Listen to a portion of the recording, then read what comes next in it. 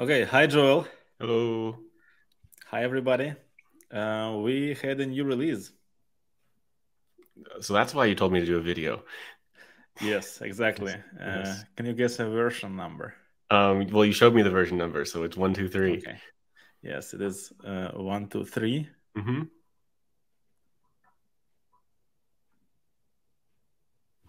Got it. Um, and I have slides for you to show and to tell you everything about the new release. Mm-hmm. Okay, so as usual, tip of the day. Well, this time it is educational tip. So we have these two methods, locator fill and locator.type, Mm-hmm. which you can use to fill in inputs.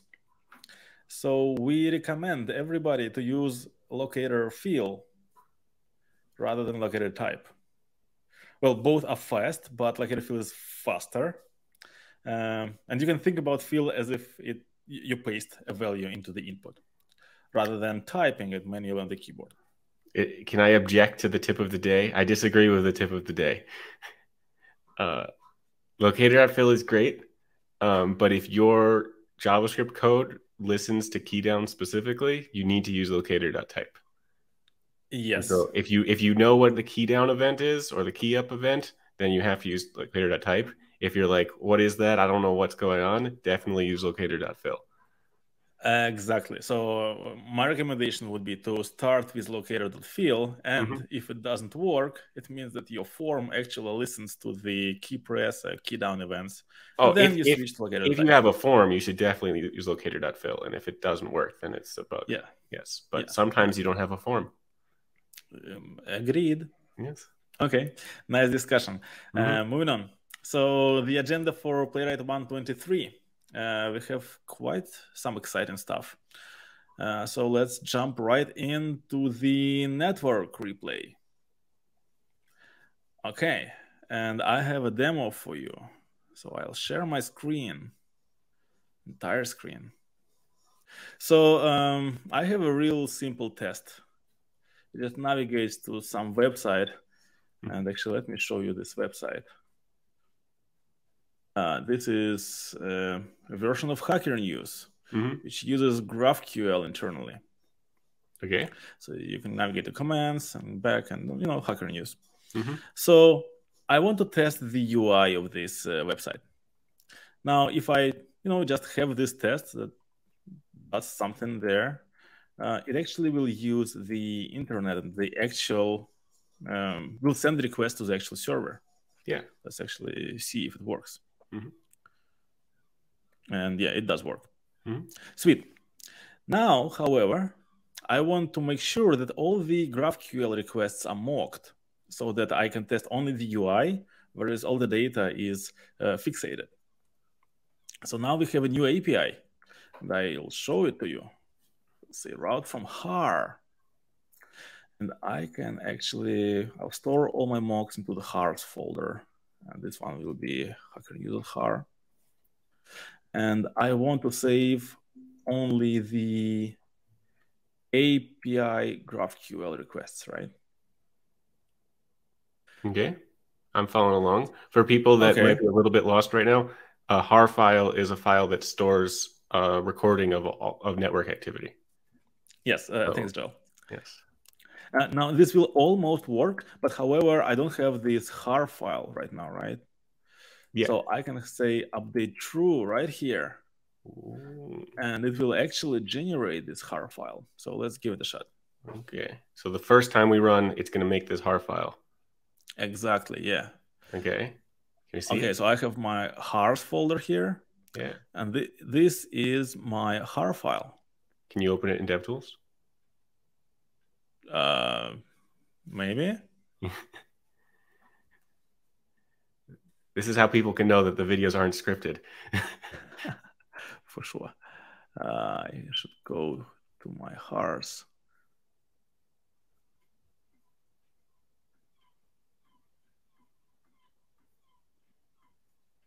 Sure.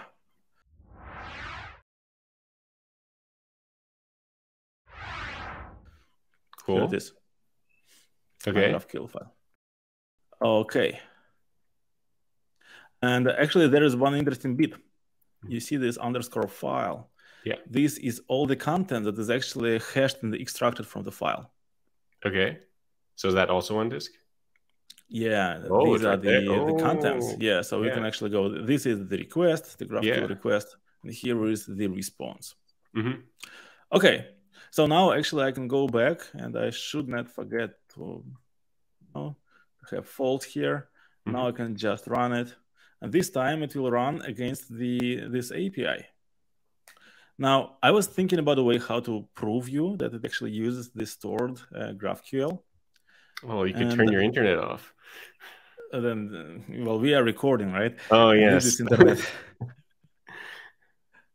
So, oh yeah, I need to step over. Let's take a look at the numbers. So it's 52.133.55. Oh, you're going to go upvote something? No, I'll just go here. It's 54.58.211. Okay. So it's already different. Okay, so I did not Can you edit that JSON file? Oh yeah, you definitely can. Okay. Yeah, it would be just. It's not like hashed or checked or something. It's not hash checked. Yeah. Okay, cool. Okay, so this is the demo. Let's get back to our presentation. So that's very cool. When would our users want to use that? So anytime you use API mocking, like before you might have been using page.route, for example. Yeah, that's what I was API using. requests. Yeah. Yes. Now you can just use the route from har instead. And rather than doing this mocks manually, you can actually just populate the whole thing. Would you recommend committing that har file into my repository, or should you? Yeah, you definitely should. Okay. You should commit it, yeah. Okay. So presentation recap, demo recap. So we can record using this new update true flag, and we replay without this update flag.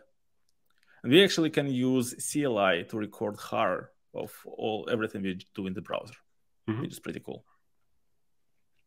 Okay. Next topic, advanced routing. So let's say we have these two routes now. The first route is removing the header from all the requests, and the second route actually aborts all the images. And let's say we have a website, which is in the bottom right corner, which is sending a request for style. Okay, hold on. I need to process what's going on. Okay, we've got two routes. I will actually lead you through what's going on. So you shouldn't think right now. I'll just show you what's going on. Like we have this program and we have this website. And this website is actually sending a request to style.css. Yeah. Now we have two routes, and the last route is being hit first. And it checks if the request is an image request. It is not. So it falls back. And this fallback is actually a new API. Okay. And this fallback means that our request will be moved to the next route handler. Okay, that's what I was thinking about, because I couldn't remember if previous routes were called, or if you called route. So if you do route.continue, it wouldn't call the second routing function. It wouldn't, yeah. And now you have fallback that does exactly this. Okay. So now this second route will actually remove the header, and the request will fly to the internet. Okay, so maybe if we were designing the API today, continue would be like continue to web, like it continue goes to the server, and fallback goes to player. I actually like the fallback. No, I like fallback. I like fallback. I'm not objecting. I'm just writing a note to myself in my head about what continue means. Yeah, continue might be. Okay, now a note on the route order. Let's consider a real complicated use case when we have multiple different routes. In this case, we have 4 of them. And these routes can be actually split into 2 groups. Here are 2 piles, context routes on the left and page routes on the right. Now, when we have a request, the request will first hit all the page routes in the reverse order. And then go to the context routes, and we'll hit all the context routes in the reverse order. Hopefully your code doesn't depend on that, because it seems very confusing to have to think through which routes we hit in which order. I agree, but this is just for you to know. Usually, you don't need to interact with this kind of diagram. Great. Now, wouldn't pass code review. Probably. Another note here is that you usually want to use context routing rather than page routing, because for context routing, you will actually route from pop-ups.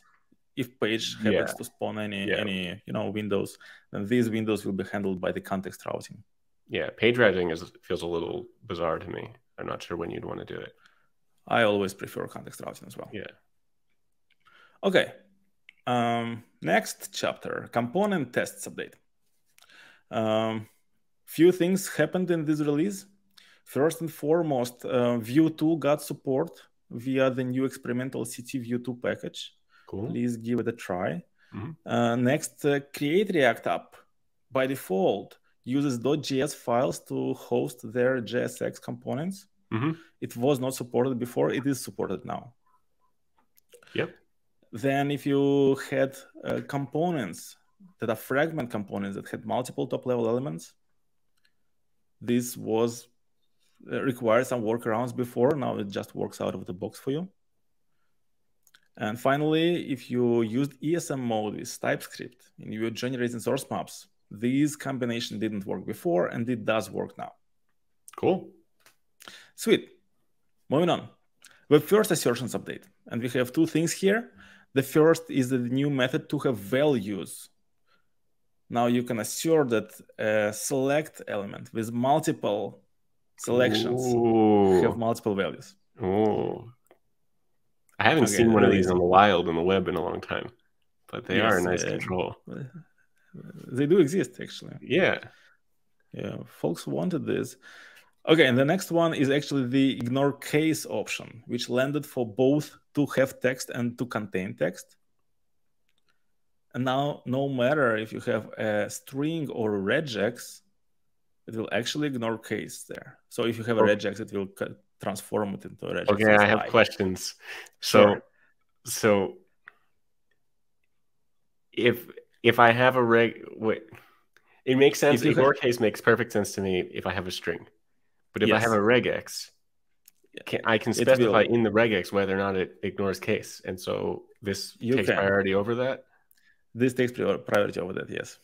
Okay. For consistency.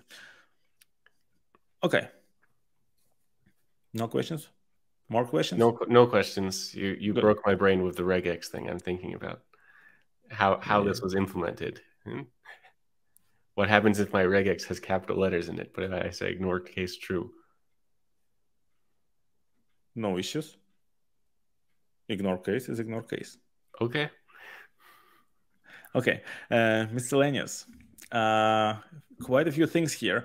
First, you have a new service workers option. Now you can disable all the service workers if you don't like them. They stay in your way. Next, and this is a cool one, you can add .zip extension for your har files. And this works both in route from har and then all the record har option. Then we will pack all the har file and zip it for you. Okay, and this includes like like when we recorded the har before, we had a folder with a har file and a JSON file for the request. So yes, that's all going to be, so the whole folder is in a zip. Yes. It zips all the resources in the har file. Cool. Together. Next, we have a minimal har mode. If you want to save a har just for the record and replay, and you use the record har functionality, you can use mode minimal. And this mode is used by default if you use route from har API. Okay, what does minimal har do? It strips some timings. Okay. When would I not want to use minimal har? You will always use route from har, so it's always minimal. So okay, so I guess I'd be able to see the difference if I like open the har in DevTools. Something will be missing. Probably. Okay. So I never open hars in DevTools. Yeah, I just use them for. I do all the time. That's what else do you do with hars? Let me know what you see there. Okay, next we have Ubuntu 22 support now, and for JavaScript we have a Docker container which is called v1.23 Gem. Gem is the new code name for Ubuntu 22. And then we have API testing for Playwright for .NET.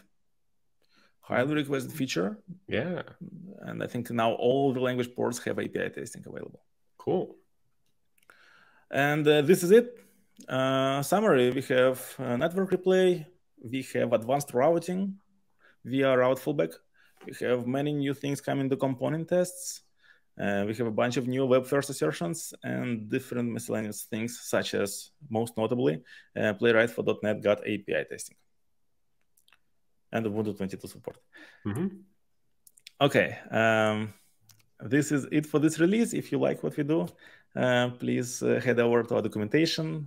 Do not hesitate to file issues and give us a star on GitHub. Yeah, and we are also available on Slack. Well, us not much anymore. We get too much issues on GitHub. So if you do want our attention, file an issue. If you want to chat with Playwright community, which is vast these days, go to Slack and Twitter and YouTube. Yeah.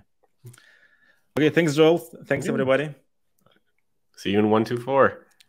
See you in 124.